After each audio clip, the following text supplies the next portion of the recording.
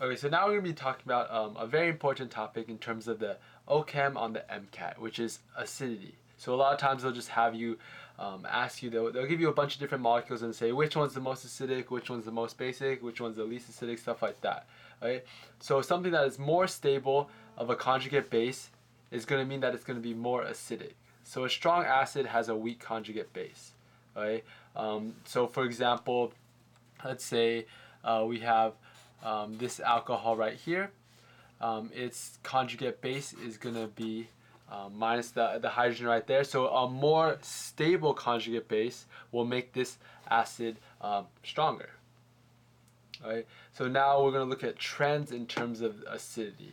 Alright, so all that I've listed right here are trends that will increase acidity. That way it'll be easier for you to memorize. Alright, so if something has resonance, if a molecule has resonance in terms of its conjugate base, that will in turn increase the acidity of the molecule.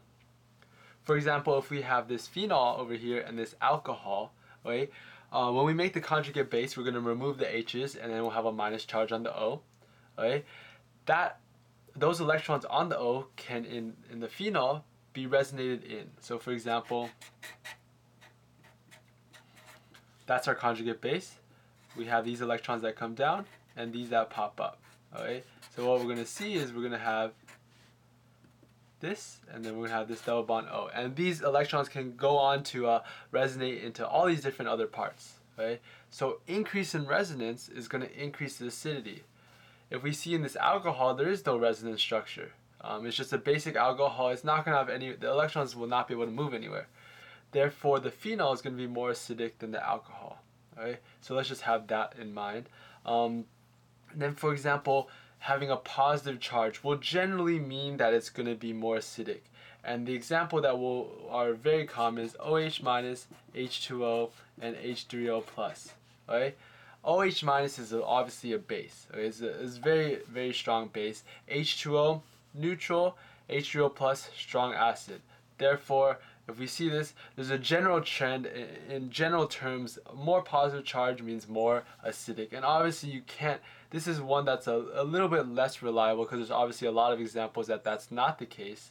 But it is a general trend that does work, that you can count on.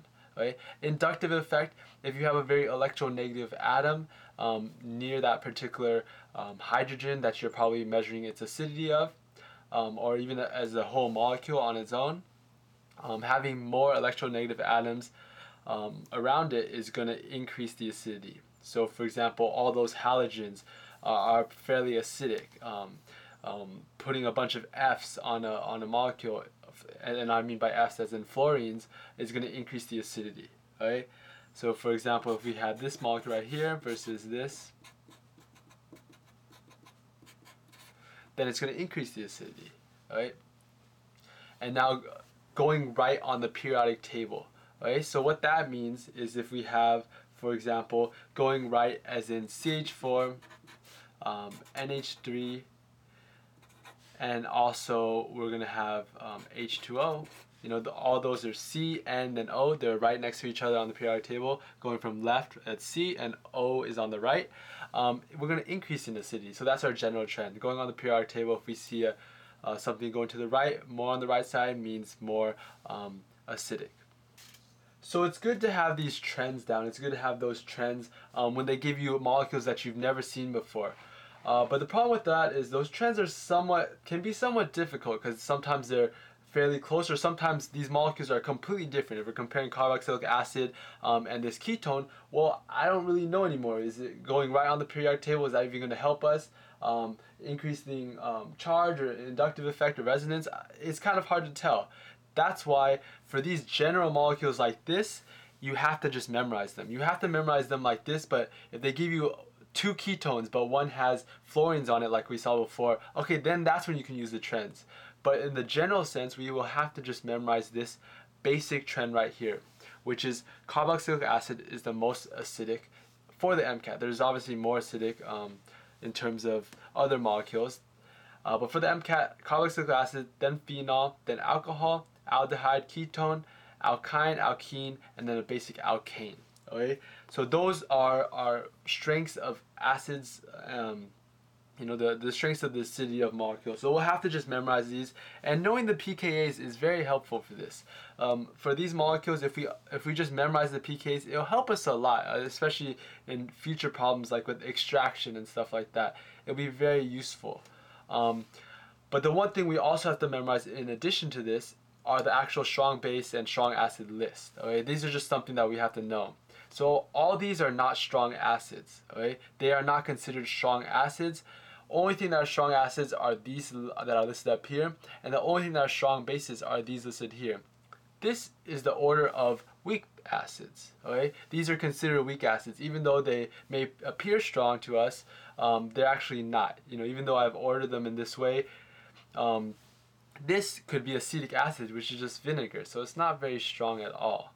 Okay, so what I have down below here are a list of weak acids, and what I have listed up here are a list of strong acids. Okay, so just to go over them very quickly, H2SO4, HNO3, HI, HBr, HCl, and HCl4. Just memorize those, all strong acids. Strong bases, this one they don't really test that much, so that's why I like to just say group 1 and group 2 hydroxides. So anything like NaOH, that's a group 1 hydroxide.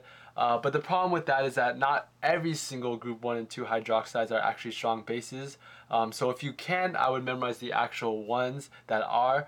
But if not, it'd be perfectly fine to just make the general assumption that group 1 and group 2 hydroxides are going to be strong bases, because it's very unlikely that on the MCAT they're actually going to ask you, you know, they're going to put one of the other group 2 hydroxides and ask you, oh, is that a strong base? I mean, they could, but very unlikely. It's not really worth your time to memorize, right? So just have these kind of basic trends down, memorize this basic list, and kind of have those acidity trends that we showed before with resonance and positive charge, inductive effect, stuff like that. But this is really where you'll get your points. You know, having this memorized right here, this entire page, it'll help you a lot.